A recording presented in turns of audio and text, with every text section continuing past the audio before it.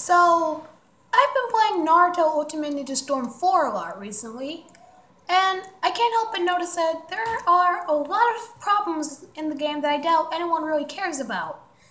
But that doesn't stop me from pointing them out, so let's pop in the game and play some Naruto.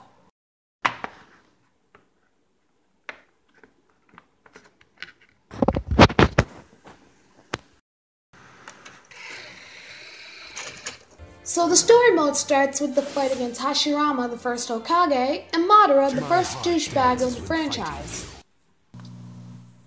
Why can't I punch? I'm pressing square, and all I'm doing is throwing shurikens. I'm pressing every button, and I can't punch. X is to jump, and triangle is charge. No, it couldn't be.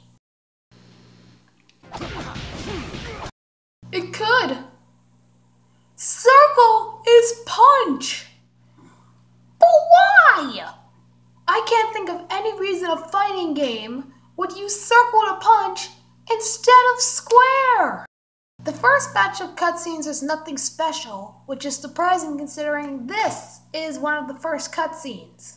Wood style hidden jutsu, deep forest emergence.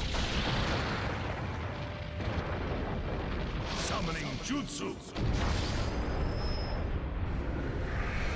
Instead, we have these still images with some pictures showing movement of the character's body.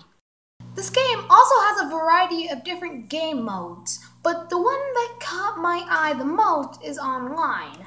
So, let's check it out. Oh my god! That card could have killed him! I mean, what if the card was an explosive? Okay, so it's downloading data. So I guess we have to wait.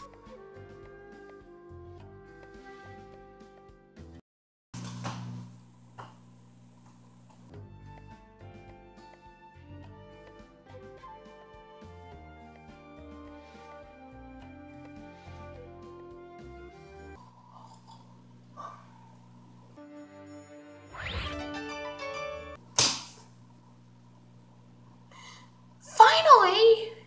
And before you ask, my internet is fine. It actually takes a long time, you know.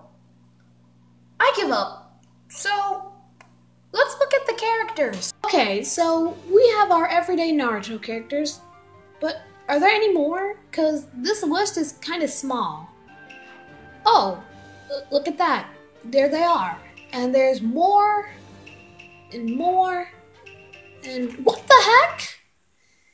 So there are 5 lists of characters, meaning there's over 40 characters in this game at least. That's most likely an exaggeration. Well, that was Naruto Ultimate Ninja Storm 4. What do I think of it? I think it's a good game, but it could be better. Well, if you excuse me, I'm gonna go be a ninja now.